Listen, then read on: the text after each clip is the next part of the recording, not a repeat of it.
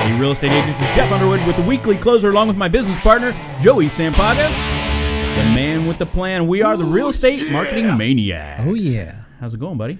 Doing all right. How you doing? Doing awesome, man. Doing awesome. So, it's Cinco de Mayo. Cinco de Mayo, baby. Yeah. I think we might have to go get some Mexican food. Yeah. Well, I think I'm supposed to meet my wife later for that. But anyway, hey, we want to bring you a special podcast today that's all about niche marketing.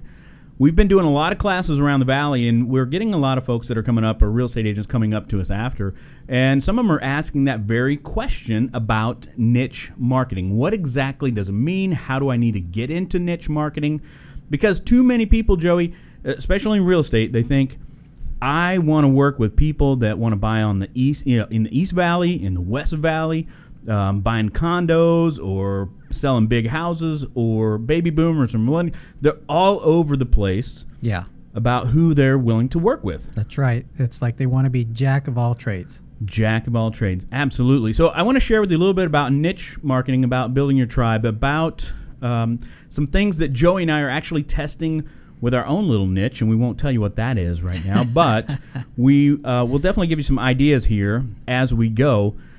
One of the things I want to tell you first is what exactly is a niche, or what does it mean to niche market? It's to go extremely narrow with what you do or who you serve, becoming known for that one thing. That's good. For that one thing. Yeah. And then we're actually going to teach this in, we have, 3 classes coming up over the next couple weeks, and we'll make sure that you get those dates and times because we'd love for you to come out. We're going to do an exercise in this class. Each person will get their own handout that they'll be able to go through this particular exercise to help you figure out more about your niche market, or where you could maybe spend a little bit more time with your marketing efforts and your content to really start getting people that you want to work with, and about building that tribe. You see, a tribe is to create a brand, to craft an extraordinary experience, or evoke a set of feelings, to draw your line in the sand and stand for something so powerful that your ideal clients flock to you, literally building a tribe around you. If you haven't read the book Tribes yet by Seth Godin, I highly recommend it.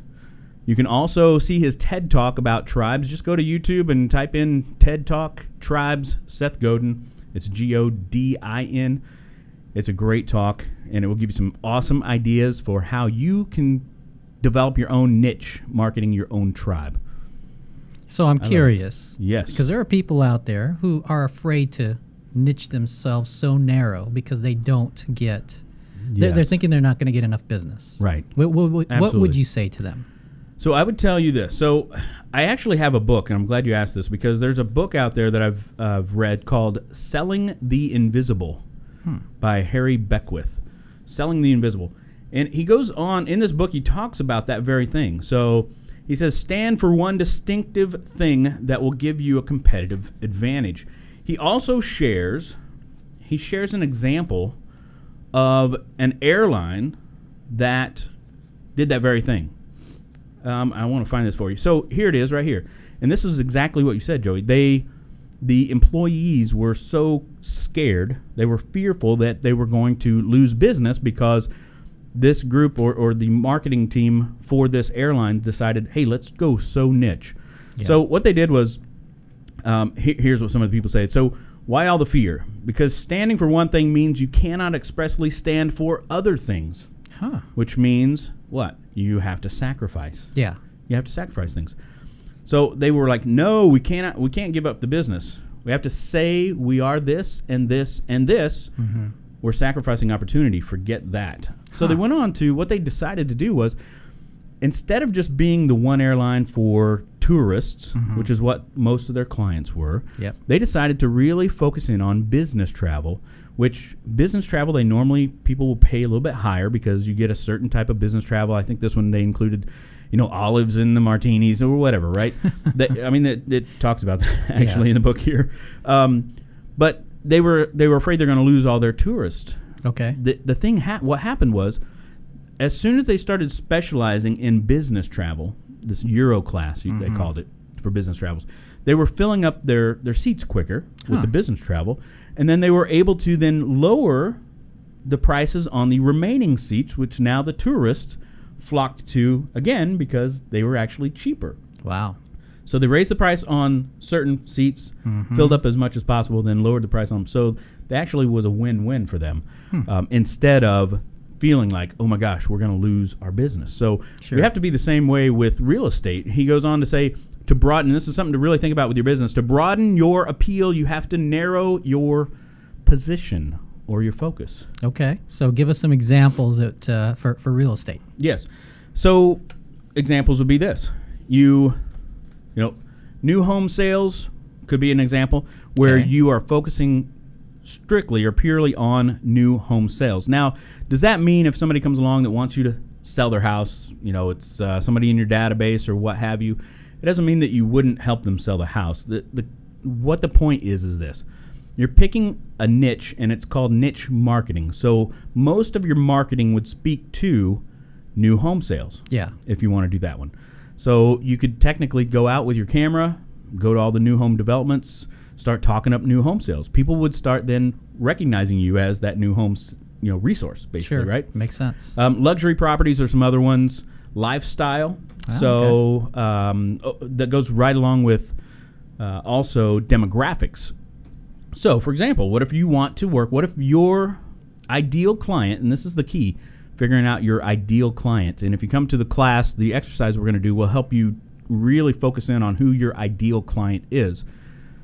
But let's say your ideal client is helping people, baby boomers in colder states make a transition to Arizona. That's pretty niche there. Right? Yeah, because now you're focused on making connections with people in other states, outside of Arizona actually, and helping them get to Arizona to find a property and enjoy the warm weather. Sure. Makes sense. Not that I like it when it's over 100, but yeah, anyway. Exactly. Now, I know that in some of our classes you talk about a gentleman named Ian Watt who is very niche. Yeah, Ian Watt. So he's up in Vancouver, Canada. He's so niche that he actually did a video one time that, and you can probably find this video out on YouTube.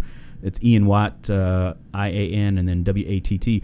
But he actually did a video where he says, if you are wanting to buy or sell a house, I am not your person. Nice. He says, I don't get it. I don't understand the lifestyle. But he says, if you're wanting to buy strata condo, I am your guy. I can help you do that, because there's a big difference between buying a standalone single-family residence versus a strata condo. Sure. Makes sense. Totally given his message saying, this is what I do. So, home run right there. So you could also think about, geographic marketing. We kind of talked about that a little bit. Yeah. Now another thing with geographic is if you want to be the local expert, or what Gary Vaynerchuk says, you want to become that mayor of whatever town you're in, right? By making enough connections with business people and what have you. Somebody who's doing a great job with that right now is Sue Pinky Benson out in Naples, Florida.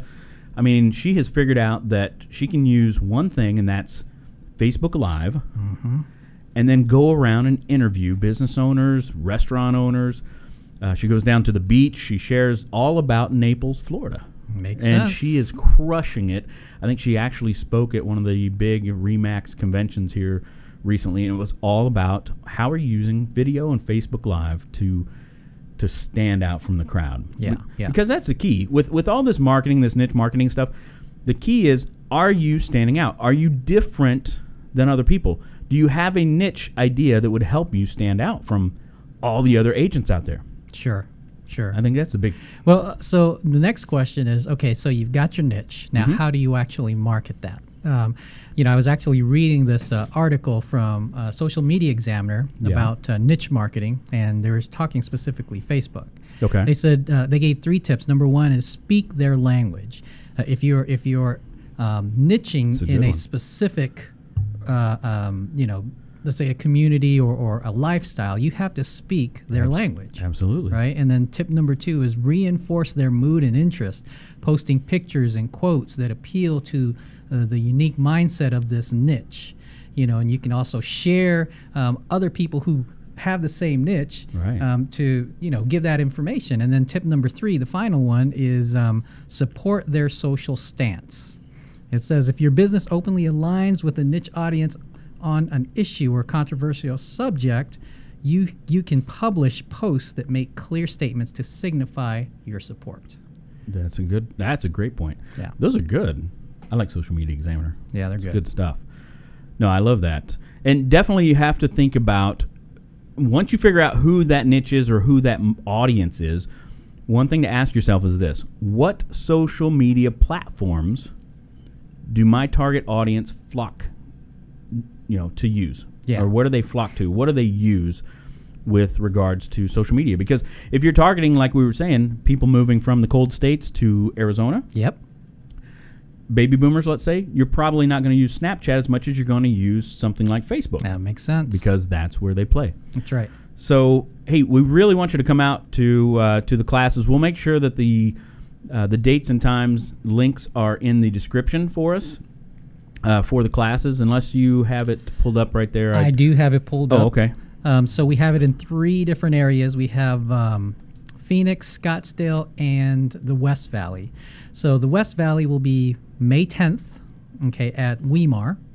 On May 11th will be the one here in Phoenix. That'll be at the Security Title Corporate Office. And then next week, or the following week, which is May 17th, will be in Scottsdale at the SAR Association. Got it. Yeah, I think the West Valley starts at 11. Phoenix and Scottsdale both, I believe, start at 10. Correct. That's in right. the morning. So we'd love for you all to come out and check out the class. We're working on some giveaways for this month, so we'd love for you to come out, sign up at the class itself for some of the giveaway, the things that we're going to be giving away later this month. What are they going to win? Okay, I guess I better just tell you. So we are going to give away, let me just pull this back up here. We're going to be doing a drawing at the end of May, and it's going to be for, I think we're going to give away three or four of them. It's the blue Snowball microphones. That's an so awesome condenser microphone. mic. It's really great for doing your market updates.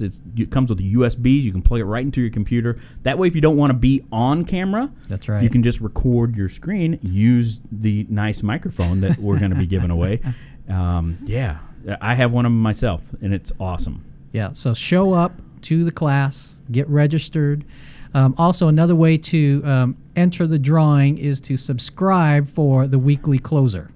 Yes. So we'll make sure that everybody knows how they can subscribe to the Weekly Closer. I know one place they can do it is at theweeklycloser.com. That's right. Theweeklycloser.com. Just go check it out. So anyway, we're super excited about the class. It's going to be awesome. I hope that you make it out, because I'm going to really, really challenge you to think about your specific niche. Again, you'll leave with an actual form or a document we'll go through together, and you will have a really, really good idea of what you need to be focusing on for your real estate business. So it's going to be a great class. Absolutely. Hey, until then, hope you all have a fantastic day. Take care. Bye.